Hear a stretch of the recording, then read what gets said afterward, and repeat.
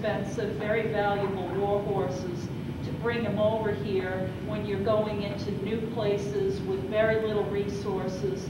It's not worth the risk. So they would have brought really tough, hardy, common horses of the day. There are several places that we can look to for horses coming into South Carolina in particular, and you can see the Vasquez de Leon arrived and created Port Royal. He had a good number of horses with him, and the Menendez de also brought horses up. De Soto, his expedition came somewhat close. Some of his men may have come towards the coast.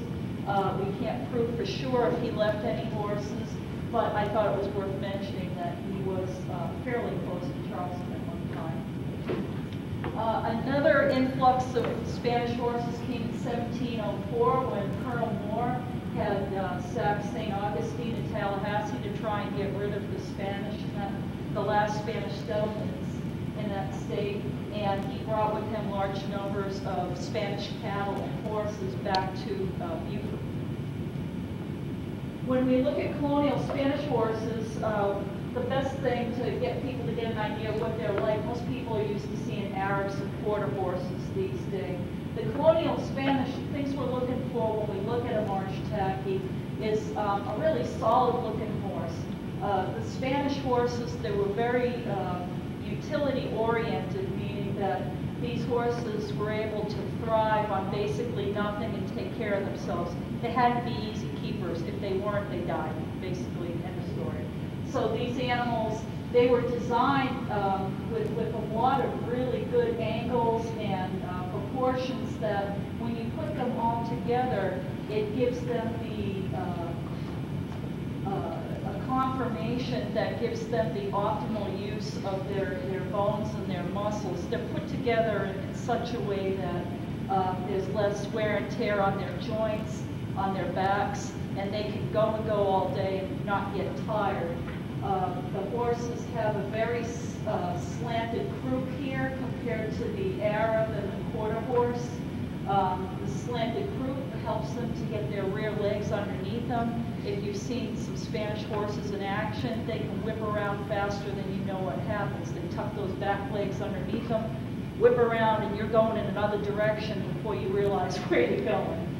You're also looking for a long chest here, but it's actually quite thin. When you look at them head on, they're very thin. And a lot of people have this false sense that they're not a really robust horse because of those thin chests. But in actuality, it's an adaptation that helps the animal to radiate heat from its body. If you think of a roast beef, and you've got a whole roast beef that just come out of the oven, it's going to stay hot for a while. But when you start slicing up that roast beef, it's going to cool off faster and faster. So even though you've got a skinny chest, it is long, so they've got good lung capacity, but it's stretched out so that they can radiate heat. As a result, these horses don't tire very easily. Here you can, I don't know how good you can see it, but you can see here's a stallion, Tacky Blue. He's got a very skinny chest. This is a big breeding stallion, big by Marsh Tacky standards.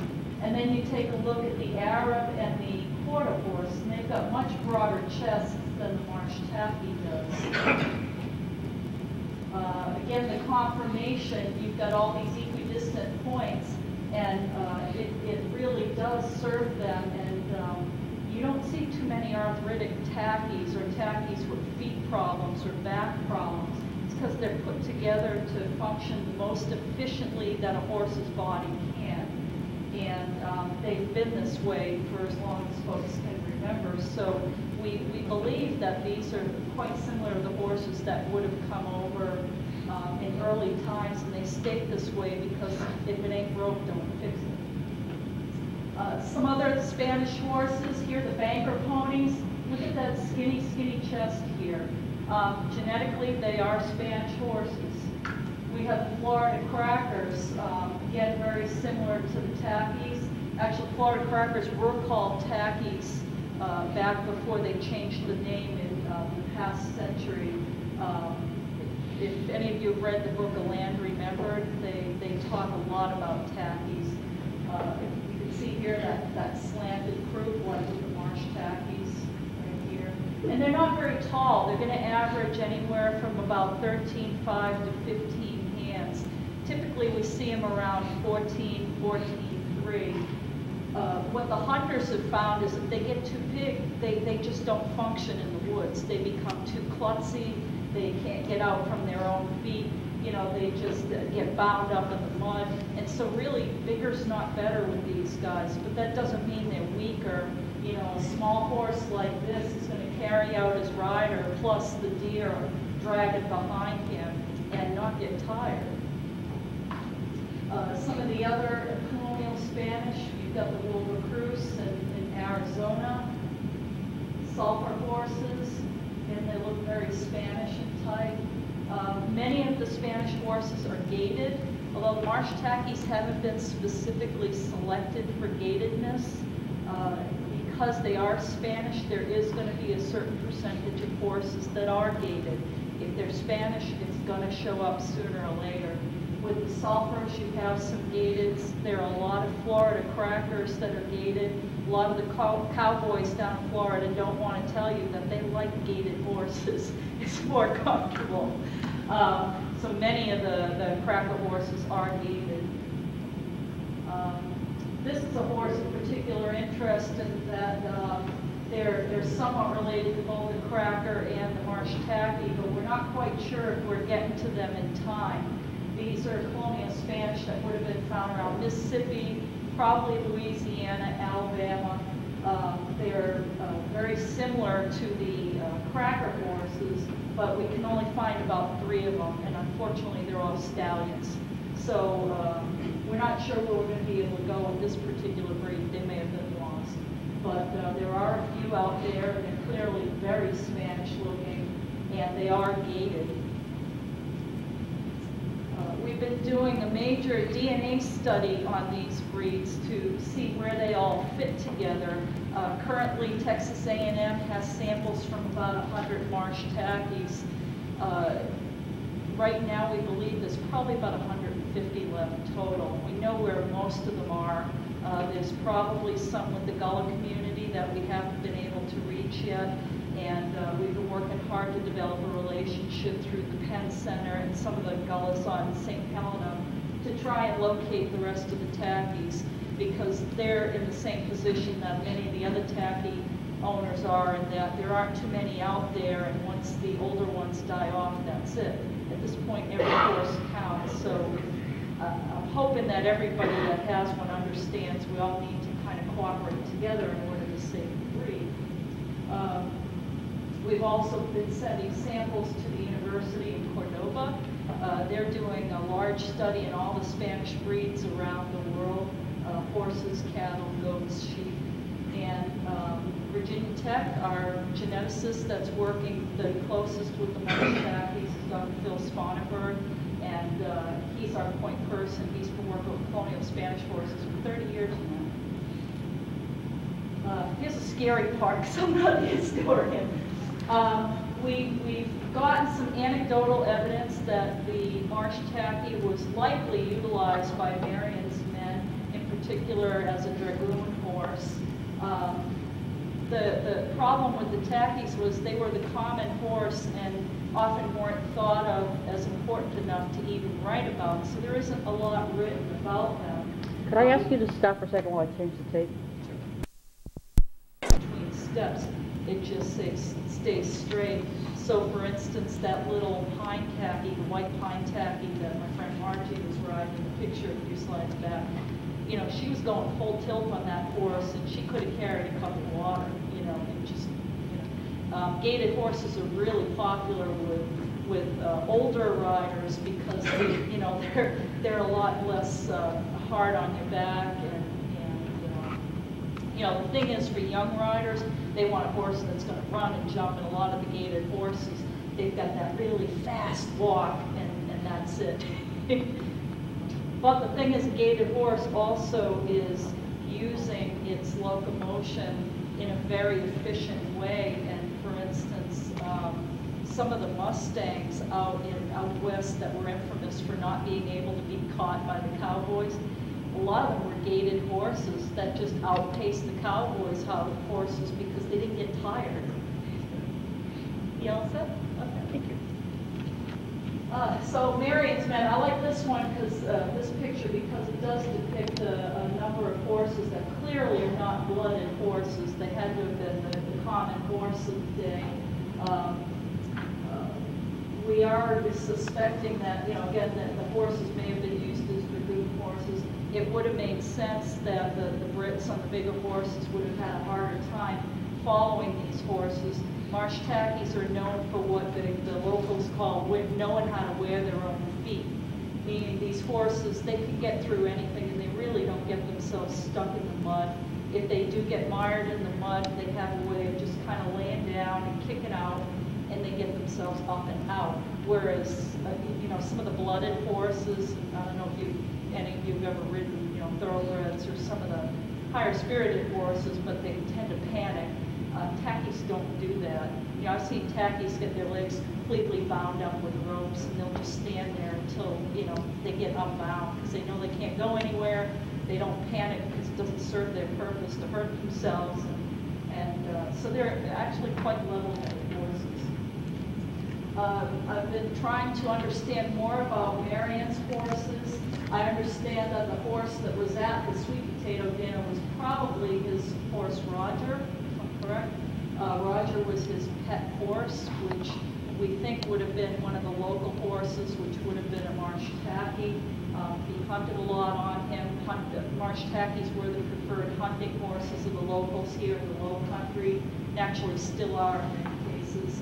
I came across this image, which is by a local artist, and you know, he doesn't look like a blooded horse, so I'm assuming that he perhaps was thinking of Roger. The other horse, Ball, was clearly a blooded horse that he had gotten from the British, and so we doubt he was a Marsh Tacky. We do know that the British used Marsh Tackies against us, and quite effectively, although they didn't like it. They thought they were inferior horses, but they did manage to win some ground riding Marsh Tackies. And so the Brits had a chance to get on him as well.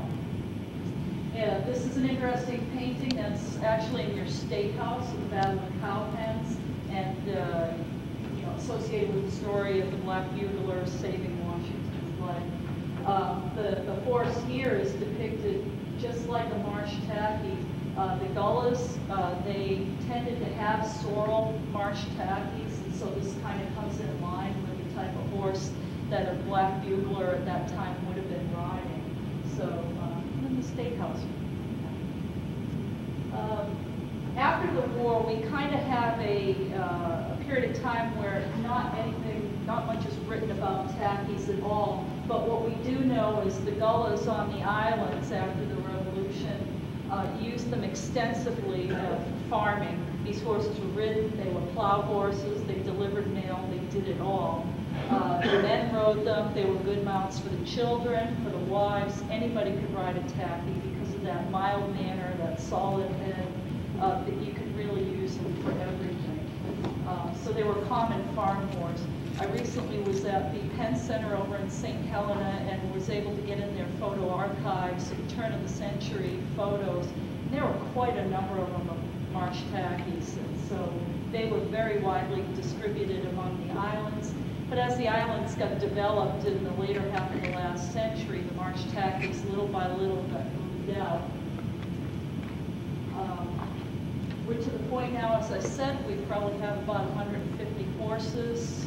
If we have maybe 20 or 30 we don't know about, we'd be lucky. The focus of our conservation efforts is on a number of things. First, we have to define what is a Marsh Tacky. This is a really hard question because all the people that have Marsh Tackies have their own opinions of what it should be. Luckily, most of those opinions are fairly similar, so we think we have a lot of common ground that we can have people work together to refine and get the definition of a tacky down. I've been doing a lot of work the past couple of years to discover new lines. I've been down to South Carolina, I can't tell you how many times in the past 2 years, and still managing to discover new horses. Just a few weeks ago, I found a new stallion that we didn't know about, and I'm kind of excited about that because I don't think he's related to anything else. And the documentation and history.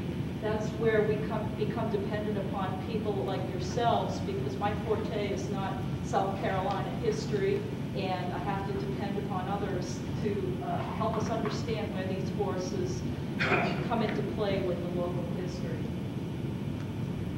As far as the confirmation, again, you know, part of that definition of what it is, do we pick just the small horses? Do we pick ones that look Spanish, or do we look at one that has a nice gait but maybe not gaited in particular? Do we look for horses that are good in the field, you know, as opposed to horses that spook in the water? One Marsh Tacky owner had told me, if a horse goes in the water and it panics, that it's not a Marsh Tacky. Well, do we use that as part of the definition? So you can see it becomes a fairly complicated issue when you're trying to describe a horse. The one thing that everybody does agree upon is the Tacky should have good common sense, steady heads, and they shouldn't be quick to panic. If they are, those shouldn't be horses that should be bred. They haven't been messed up in 500 years, and we want to keep them that way. We've been doing a lot of evaluation. When we do find Tackies, if somebody says they have a Tacky, we don't automatically say, okay, we'll put it down in the record book. What we do is we look at the animal, we document the animal, we're looking at it for type. We're also evaluating the oral history of that particular horse. Where did it come from? How do you know it's a Tacky? What's your experience with Tackies in the past? I mean, it's a very tedious job to try and document that. And then we try to develop that story even further and try to understand any of the other horses that might be related to that particular one. You know, there are strains within the breed, and so we try to document that as well. As I said, the documentation process can sometimes be very complicated. The owners right now are really itching for a stud book, and until we can get the DNA evaluations and fit a couple more pieces into the puzzle, we're kind of at a standstill. But we're getting there, and right now we're concentrating on documenting histories. Genetic conservation is often a balancing act. You're looking at, you want genetic variation, but you also want something that's going to be somewhat predictable. The challenge is to define the breed, and then if some animals seem to be outside of that definition, but we know for sure that it is within the breeds, say for instance, I'm trying to put this in terms. We have a definition of a Tacky, and say we have a horse that is a little bit smaller, maybe it was raised on an island, and doesn't look exactly like some of the Tackies that are on the mainland. Do we exclude him because he's small, or do we consider him a valuable genetic resource because he's not related to anything else? And so it's a bit of a balancing act. One of the big challenges that we started out with, but it's worked out quite nicely, was networking. There was one gentleman that thought he was the only person left with Marsh Tackies. Well, as it turns out, now we've got probably 40 people that have them.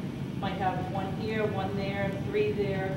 But we've been able to put together a group of folks that all have Tackies, and the one thing they all have in common is they don't want to see their horses disappear. So we did start out with an open house. You're going to meet David Grant later on this afternoon. The open house was at his place. But this was the first time all the owners got together and met face to face. Some of them knew each other, but this was the first time they had all gotten together. So that was quite an experience for many of them. And then we continued to have meetings. We had 2 more meetings. Some of you were at the Mullet Hall meeting, which is where they decided, okay, we're going to form an official association. And so they have now got the official Carolina Marsh Tacky Association, and they have a board of governance that is working on putting together bylaws and trying to put together the infrastructure so that they can have an official association and function as a normal nonprofit. They're special. Does anybody have any questions? He's an avid hunter, and he uses his tackies. I mean, he is out in the field in the roughest spots you can imagine hog hunting, and he can tell you how they perform in the field. We have a young couple that's bringing a pair of tackies. They're just starting to get into it. And then we have Jansen Cox, who's bringing his mare, who he says is the best reenactment horse in the state. And ridden by a couple of his friends, Dusty and Betsy. And Tacky is his primary breeding stallion for his herd. And Sage over here is an up-and-coming gorgeous stallion, Dutch-Colt, and this is Polly, a little filly. So, David, if you want to talk about your adventures with Marsh Tacky. Well, I say I'm David Grafton from Florence. And it's my friends Becky and Dusty Phillips. I've got them Marsh Tacky kind of lazy potato chips. Came up with one, you're going to get another one. All my life, and grew up in the country, and I said, I wanted a horse. So I said, I might as well get something I can hunt off of. Easy keepers, the feet, very low maintenance. Like I say, they just, they really, and I have said it, the Marsh Tacky is probably the best kept equine secret this century. Got to say. Dr. David taught me into doing both at the same time, whether I really liked it. And I started slow, but I got this two here, and he's 2 years old, and he's really good. He wants to play all the time. That's just his attitude. But he does real good.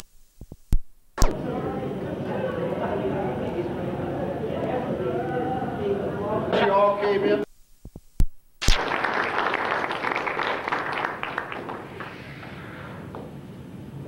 Good morning, everybody. My name's Peter Horry. Some of you may have heard about me. Some of you may not. That's quite the way I liked it. You know, back in the day, I preferred to be a kind of quiet professional. I'd much rather talk about other people than about myself. But kind of need to help out because that Parson Weems thing keeps coming up, and because I got really upset that no one wanted to talk about Marion at the end of the war and everything he did. Well, I handed Parson Weems all that information I had in my journal, and boy, I read it later. I guess he didn't like my critique that I pretty much promised to break every bone in his body when he came back down to South Carolina. But I understand more about Marion being a good leader than he was. You have to understand behind every good leader are good subordinates and good friends. And without them, and I'm proud to say that I was one of them, Marion wouldn't be able to be the effective guerrilla leader that he was today. And I think a lot of reasons why we were sort of friends and keeping the same background. Both our grandparents were all French Huguenots. They had been oppressed over in France. They decided to come over here. They got settled. We both were born in Georgetown. I was born near Georgetown on March 15, 1747. Marion was born, then he moved away. I decided to hang out here and become a good Southern gentleman. And that was my whole role when I was growing up as a young lad. Learn how to be a good gentleman planner. To learn about the land, how to manage the crops, how to get into trade. But I started hearing, you know, as a gentleman, I started knowing more about Francis Marion, who also was growing up as a land gentry. He decided to go an adventurous role, go off to sea, and then when the war started against the Indians during the French and Indian War, he'd go off and led all of them in those battles. This brave man that could not be killed by bullets. Like, you know, that might be a man I need to get to know. Someone especially doesn't, the bullets can't hurt him. But in the French and Indian War, we realized things were starting to get a little bad. As a landowner, I could see that, you know, trade was going bad. And my father died in 1770.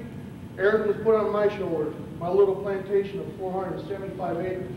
But someone told me a key to being a good landowner is buy more land. So I started to invest. I started to, you know, make my farms get bigger. But the problem with Great Britain, the trade, we couldn't get proper money for what we could get our resources for. Things would just start falling apart. We knew that trouble was soon coming.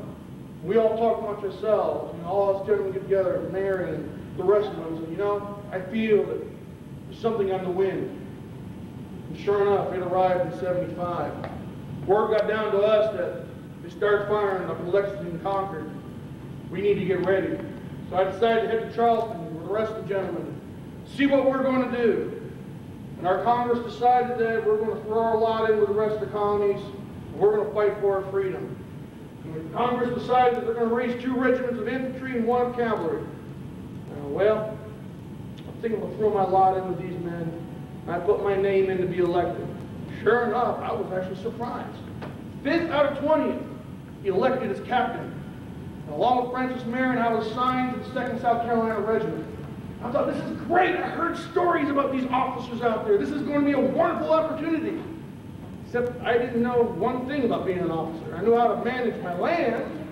I knew how to take care of things. It had to be similar to that, so I would have to rely on these men like Marion and Marsh, these others who had already served during the French and Indian War. I was assigned to light infantry company. Okay, what's that to me? Then I told me that they're the scouts. They're the ones with the eyes and ears of the regiment. And okay, what's the first thing I need to do? Go get your men. See, that's another thing they left out. See, they don't give you men once you form the regiment. As a captain, you go get your own men. Where am I supposed to go get these men? Go home. Go to the places you know. So I returned down to Georgetown region with a young lieutenant named Gabriel Marion. His nephew was assigned to me as a lieutenant in my command. So I went down there, I started recruiting up the men and become the nucleus of my company. We knew time wasn't short. We knew Charleston would be a target for the British because of our port. Everyone's coming in. So we started to train in earnest. So again, well, how am I supposed to be an officer? So not only am I training my men on proper discipline, and tactics, and what's exploited for them, but I had to figure this all out too. I didn't know how to be an officer. And we were using British regulations. So I had to sit down and go through the books and talk to these men and what am I supposed to do? And of course, I hear these stories about captains and leading your men in battle. They seem to left out all that garrison duty stuff that we had to do. I was on guard duty a lot, especially now we're getting ready, we knew the British were coming, building defenses around Charleston. So I was out there with my men, digging the holes, building the redoubts, working on Fort Sullivan and on the island. We started to get concerned. We knew the British were coming soon. So I was given a mission back in April of '76. We feel that there may be a British warship looking around near Bull's Island. So I was given the assignment to head north. But my whole company, I knew it was serious then because they were issued full cartridge boxes, double flints, a barrel of biscuits, and a surgeon. That's the first time my company was actually given a surgeon to go with them. My orders were to go up by boat to Bull's Island to see what the British were doing.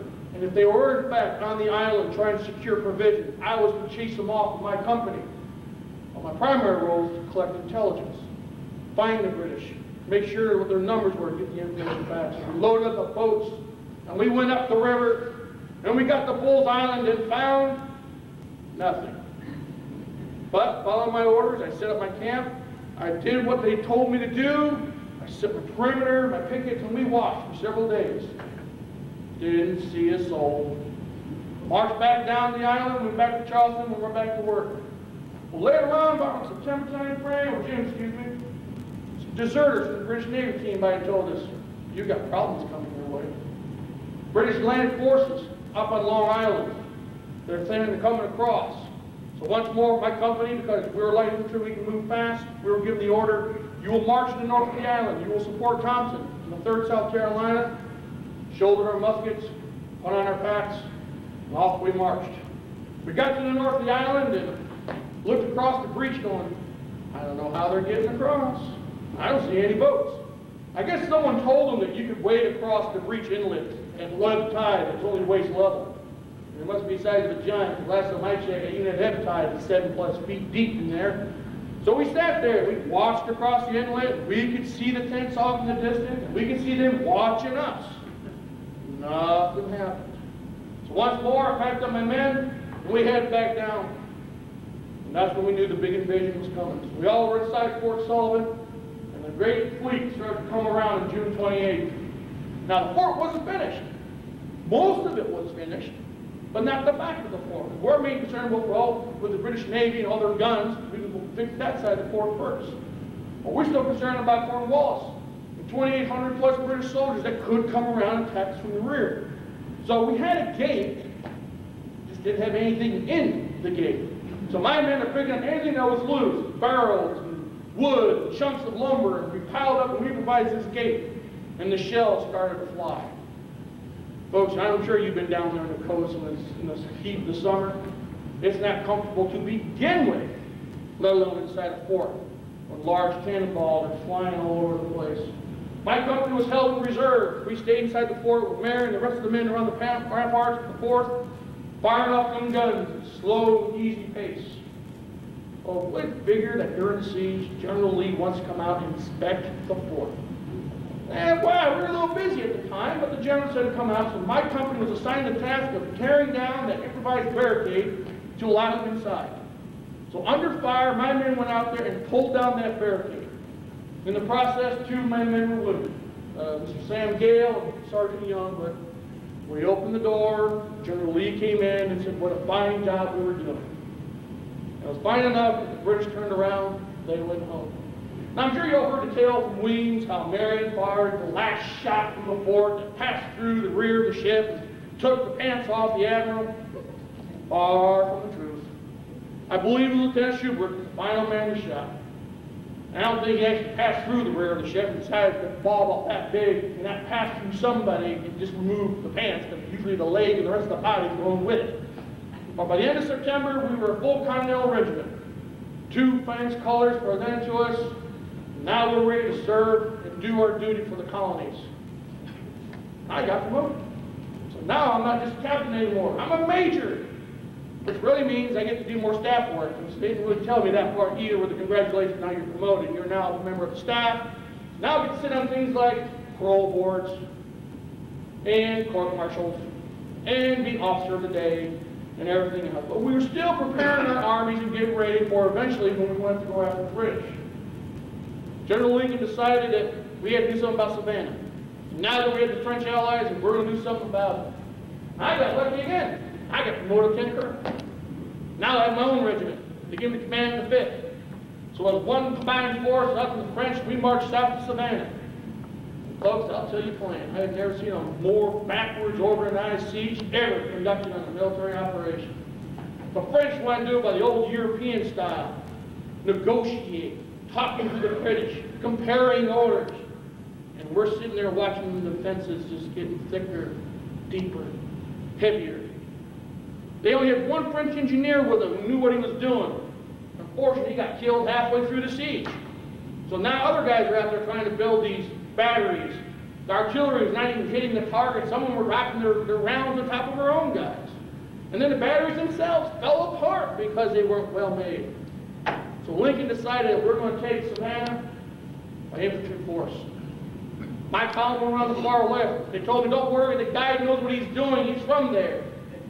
I don't know where he's been, but about we got so deep in that swamp, we couldn't find one way out or the other. And then, of course, we're trying to do this as a surprise attack so that we'd have at least that element to our benefit. And some French company decided that they were in the wrong position. They were the more senior one and should be on the right side of the column. So with fifes playing and drums banging, they walked across the whole front to take up their proper position. Well, I think the British knew we were coming. When we finally broke out of the swamp, the sun was up, they could see it, but we shouldered our muskets and we charged towards that Spring Hill redoubt. My men did well. I could see my old colors of the 2nd South going over the top there, climbing in that redoubt. Through the little bit I could see from the smoke and the carnage, as the men were just being shot to pieces. One color dropped, then the 2nd color. We couldn't hold it anymore. We couldn't punch through. We lost a lot of men that day. I'm sitting there watching these crumbled bodies out on this field, and this was so much a mistake. My men had to pay that price. Next day, when I'm on roll call duty, trying to find out how many men I had left, 1 in 5 weren't answering their names anymore. So it was a slugging army that we marched back to Charleston. My unit was so decimated that they took my regiment, combined it with the 1st. I'm out of a job. Not much I can do except provide some staff assistance within the city. But without a job, I decided, you know, DM in Charleston, perhaps I should just go home, rest, and recuperate a little bit. Because while I was at home, I realized the word got to me that the city had actually fallen. And I was riding down there, and people were trying to tell me, you better not go. The British have it now. But word did get to me that some escaped, to include my friend Francis Marion. Broke his ankle somehow. But he was being moved from house to house. Cornwallis decided he's going to solidify his command in the South. He started sending out these columns of troops to 96, Camden. And we got old Bloody Band himself coming down to Georgetown to secure that area to make sure there's not enough of us left. There wasn't very many. We went underground, hiding in the swamps, moving at night. But we were able to find where Marion was, and we linked up with him. Word finally got down to us. The hero himself, the savior of Saratoga, was marching south with a new army. He was coming down to free us from this oppressor of Cornwallis. So being the good officers that we were, we rode north to meet up with this new army. By the time we got there, and we linked up on the August, I have to say we were about a sorry sight to see. Trying to live in the swamps, live off the land, moving at night. Even this best of clothes doesn't survive well. Biggest thing I always remembered I was wet. Always, always wet. I could never dry off because I could never really dig up my clothes and dry because at any moment we could be hit by Tarleton or any other patrols. The clothes just rotted off us. When we rode in the gates of camp, there was only about 20 of us left. Mostly young men, black and white. The only thing on us that didn't rot off, our helmets. The rest of us, some were naked, some were in tatters. You got the whole new version of being saddle sore after a long day of riding up north. But when we got there, Gates didn't know what to do with us because we didn't look like Continental officers anymore. We looked like a bunch of ragamuffins coming out of the swamps. Which we were, a bunch of ragged men coming out of the swamps. So he didn't know what to do with us. Well, down the Georgetown region, the British had took it. Major John James started organizing the resistance because Tarleton was running loose and he's starting to burn the houses. So he was able to organize 4 companies of militia ready to go. But he wasn't very experienced as a leader. So he sends a message up to Gates because I need an officer down this region who understands how to conduct warfare, who's experienced. So for Gates, this was a win-win situation. I'm supporting James and I'm getting rid of this ragged and buffins of Marion and his men. Because we could walk around the camp, we could see these Continentals laughing at us because we were rather threadbare, things were hanging out that shouldn't be hanging out. Things were pretty rough. So Gates assigns Marion, you will go down to the Williamsburg district and you will take charge, you will spread the word. And I am coming south to liberate them from the British oppressors. Marion took his orders like a good officer. We assembled what little supplies we could. We rode off. We arrived in the Williamsburg district. Marion really didn't have the authority to take charge of the militia. But he did anyways, because he's that type of person. Not only those 4 companies came to our rally, to our call, but other men who knew Marion, who had served with us before in the 2nd Sergeant, rallied to our call. And that's when we got the word that the hero of Saratoga got crushed at Camden by Cornwallis. Of course, I have to say, it was impressive that a man of his stature and age could ride from Camden to North Carolina in 3 days. That's pretty good for a man like that. So we knew now we were it. We had to do something about Cornwallis and his men. So we learned from a deserter that a column of prisoners were being marched to Charleston. So we got on our horses, we met him at Nelson's Ferry, gave him what for. Not only did we free those prisoners, we captured about 23 of them.